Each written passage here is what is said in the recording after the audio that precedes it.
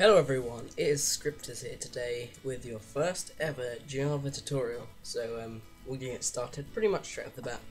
So what's step one when programming? Well, we need an IDE. We need something to program in. An IDE is a integrated development environment.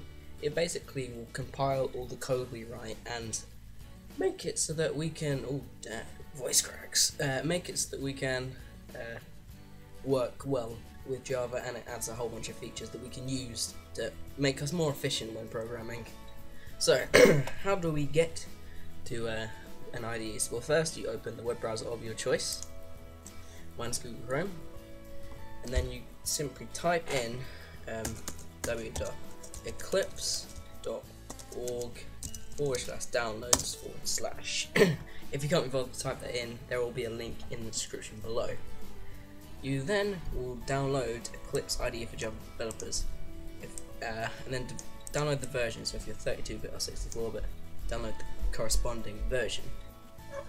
Okay, so now that you have installed Eclipse, let's get started. So open Eclipse. Your version might be different. I'm using Luna, which is the latest at the time of recording, but if you're watching after time recording, obviously it might be a different version. But the core features of Eclipse should be the same. So you'll probably see a layout like this, I would assume. Maybe not though, it depends. So the first step is to go to File, New, Java Project. You don't want to choose Project. Oops. Whoa. Yeah, a lot of people choose Project and then they're like, oh my god, my Java project doesn't work.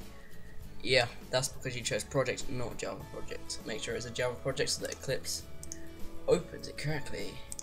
Java project.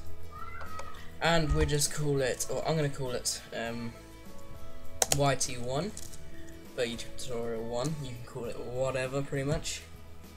There's no real naming conventions for projects overall.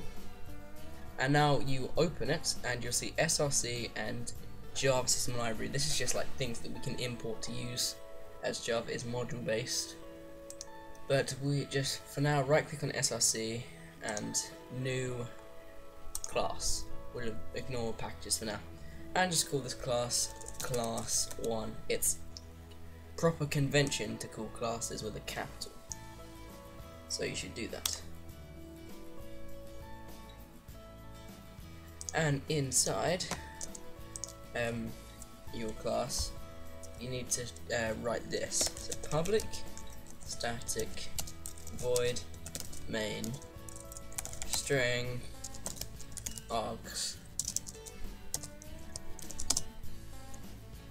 right?